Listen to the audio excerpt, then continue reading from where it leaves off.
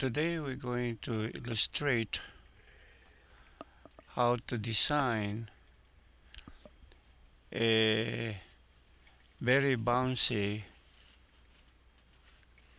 push button B. Our Spartan 3 board or Nexus, each one of those contain 4 normally low push button. When they press, it will produce high. But because it is held down by a spring normally, so when you depress, the mechanical contact tend to be bouncing, so that will be producing undesirable signal as shown here. Normally it's low. When you depress it for the first time, the signal bounces, and then eventually it will settle up to a high value, and then when you release the finger, it will tend to go back to the initial low value, but it will also bounce before it settled down to low.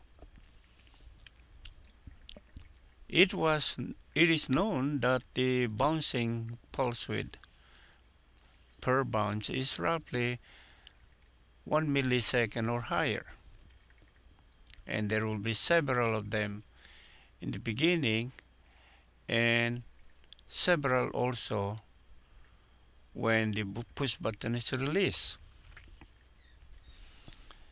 So the purpose of a button debouncer is to represent a single push like that to be a clean push that we will designate as BD to represent debounce push button. So the job is to produce a debounce signal BD shown here in boldface line, normally low, representing the B before it got pushed. When you push the button, we like to hold that low sufficient amount of time. 40 milliseconds somehow is quite popular.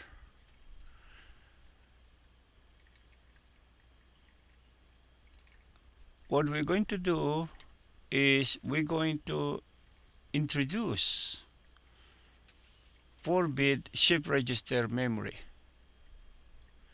We will clock the shift register using a 100 Hertz clock. Therefore, the period of each one of those will be 10 milliseconds. So if we sample the status of the bouncy button B 4 times, if at the end of that 40 milliseconds we found the registered bit are all high, then we can safely represent that as a valid push button depression and hold that until the push button is released.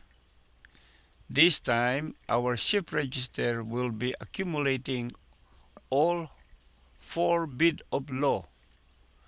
So we will extend the high another 40 milliseconds and then change it to low. So the idea of converting bouncy in the beginning and the trailing end is now represented as a clean single pulse. Because our board has an onboard very high frequency of 50 megahertz,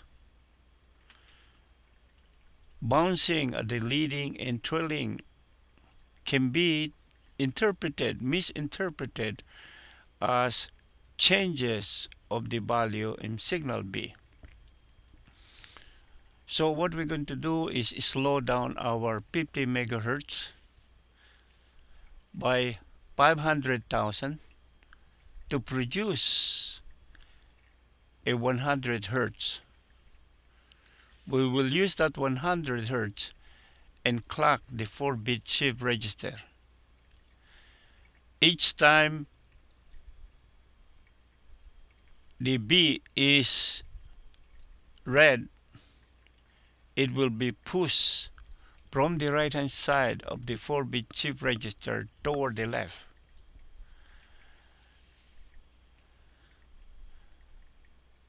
And another way of looking at it is by considering this block here.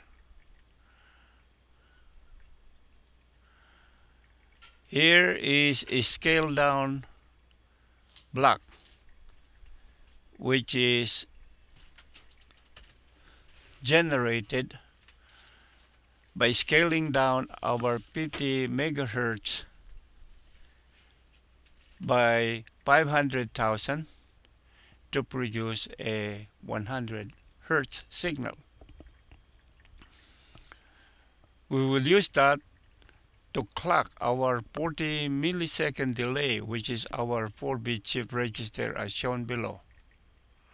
Where on the left side of that we fed in the status of the detected status value of B.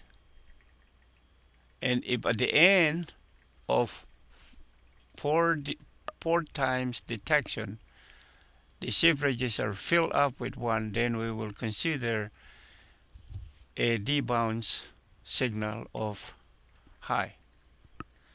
Basically it look like as follow. Here we have the 4-bit shift register and the required action to be taken for generating debounce signal.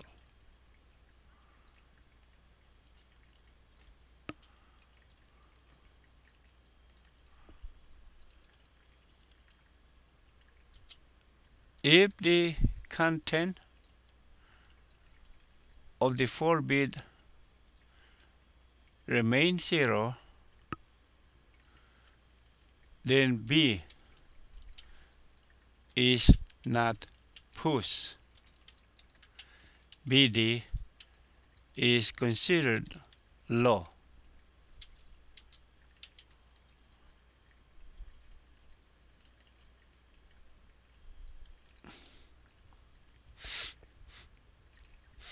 If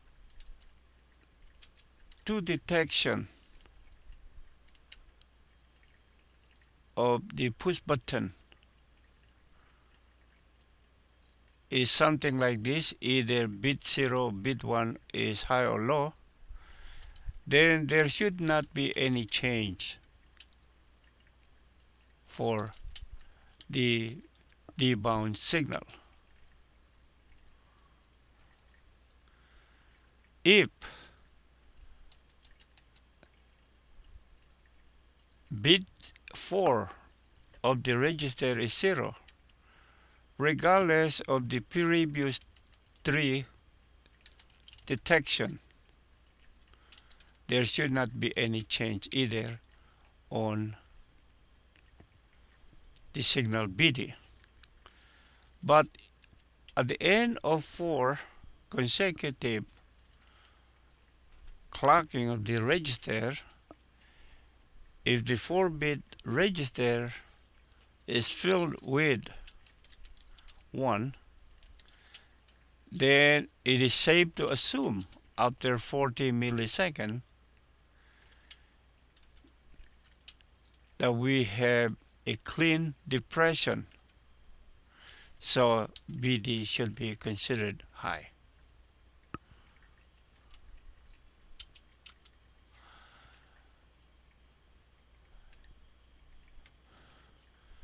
So coming back to our debouncing block concepts, It is now therefore very easy to use programming code either written in VHDL or in Verilog, even in low-level language, assembly language, we normally learn in EL 262 or EE 362. But it is much, much simpler to write the code in VHDL or Verilog to accomplish the push button debouncing requirement. That's all it is. Now I will stop the multimedia.